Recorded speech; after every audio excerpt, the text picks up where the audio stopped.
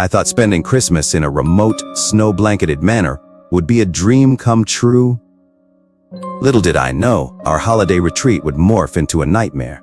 The Yuletide Manor stood tall against the wintry night, its aged bricks and looming towers veiled in a haunting elegance. A quaint yet unsettling place for a festive gathering. As we arrived, a shiver ran down my spine, though the bitter cold could only claim partial responsibility. The air inside was frigid, despite the roaring fire in the grand hearth. Shadows danced menacingly across the walls, flickering in rhythm with the crackling flames. Our host, an eccentric uncle whose tales often straddled the line between fact and fiction, greeted us with a grin too wide to be genuine. That night, as the clock struck midnight, strange occurrences began. Whispers echoed in empty corridors, their words indecipherable but undeniably chilling. Objects moved of their own accord, or so it seemed. The antique clock chimed out of sync with time, a discordant melody that set my nerves on edge. Each passing hour unraveled another layer of dread. Footsteps echoed from unoccupied rooms, and a pervasive feeling of being watched lingered. The portraits adorning the walls seemed to track our every move, their eyes following as we traversed the halls.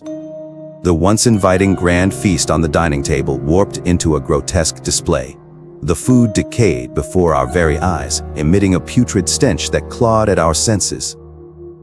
Our attempts to flee were thwarted by doors that led to nowhere and hallways that twisted upon themselves. It was then I noticed the peculiar ornaments adorning the Christmas tree. Each bauble held a sinister secret, a lock of hair, an old weathered bone, a faded photograph with faces scribbled out. They pulsed with an otherworldly energy, casting an eerie glow that tainted the festive ambiance. Amidst the chaos, a haunting chorus of children's laughter emanated from the attic, though there were no children among us. The dreadful sound grew louder, resonating in the very core of my being. As we huddled in the flickering candlelight, our uncle's words from earlier that day echoed in my mind. Beware the spirits that haunt this manor. They are bound by the sins of Christmases past. The night wore on, each moment suffused with a terror that surpassed comprehension. The veil between the world of the living and the spectral realm had been torn asunder, and we were trapped in its malevolent grasp. I awoke in a cold sweat, drenched in fear. But was it all a nightmare? I dared not venture downstairs to find out. With trembling hands and a heart racing in sync with the chaotic rhythm of the manor, I crept downstairs. The air felt charged, pregnant with an unnatural energy that made every step an arduous journey through an unseen battlefield. The once grand manor had transformed. The festive decorations had withered into grotesque manifestations. The Christmas tree stood as a spectral monument, adorned with baubles that seemed to pulse with a malignant life force. The air was thick with the scent of decay, a sickly sweetness that clung to the walls like a parasite. Shadows twisted and contorted, casting elongated forms that seemed to shift and slither at the corner of my vision. I dared not glance at the portraits lining the walls. Their gaze felt more penetrating, their eyes appearing to follow my every move with an unnerving intensity. The haunting echoes of children's laughter still reverberated, the source remaining elusive. A gust of icy wind whistled through the corridors, carrying a chilling whisper that seemed to beckon me towards the attic. My heart pounded, a drumbeat of terror that urged me to flee, yet curiosity, a macabre fascination, tethered me to the house. With a trembling hand, I pushed open the creaking door leading to the attic. The stairway ascended into an abyss of darkness. Each step felt heavier, as if an unseen force sought to hinder my ascent. As I reached the summit, the air grew colder, an arctic embrace that clawed at my skin. The source of the haunting laughter was now unmistakable. Before me stood the spectral forms of children, their translucent figures playing amidst an ethereal snowfall that twirled in defiance of gravity. Their faces held an otherworldly beauty, yet their eyes bore a sorrowful weight that tugged at the core of my being. They beckoned me to join their spectral dance, their silhouettes shimmering in the moonlight that filtered through the attic's ancient windows. I felt a longing, a pull to immerse myself in their spectral game, to be lost in their sorrowful yet enchanting melody. The icy tendrils of their laughter seeped into my bones, wrapping around my consciousness, threatening to pull me into their timeless embrace. A primal fear surged within me, a warning that cut through the allure of the spectral dance. With a forceful will, I tore myself away and stumbled backward, fleeing the attic in a state of terror and confusion. Yet, even as I descended the stairs, the haunting laughter lingered, echoing in the hollow chambers of the manor, a lament that whispered of ancient sins and restless spirits. Determined to unravel the mystery that gripped the Yuletide Manor, I resolved to confront the haunting forces that held us captive within their spectral grasp. With trepidation clawing at my every step, I sought to uncover the secrets that bound these malevolent spirits to this cursed place. As I ventured through the shadow-laden corridors, the manor seemed to shift and contort, its very architecture morphing into a labyrinth designed to confound and entrap. Whispers continued to assail my senses, their words indiscernible yet laden with a weight that seemed to speak of forgotten sins. I stumbled upon a forgotten chamber, hidden in the darkest recesses of the manor. The room exuded a chilling aura, the air heavy with the weight of bygone transgressions. The walls were adorned with eerie symbols and cryptic markings, each stroke seemingly etched with the purpose of binding the spectral entities that haunted the manor. In the center of the chamber lay an ancient tome, its pages weathered with age and laden with the weight of forgotten knowledge.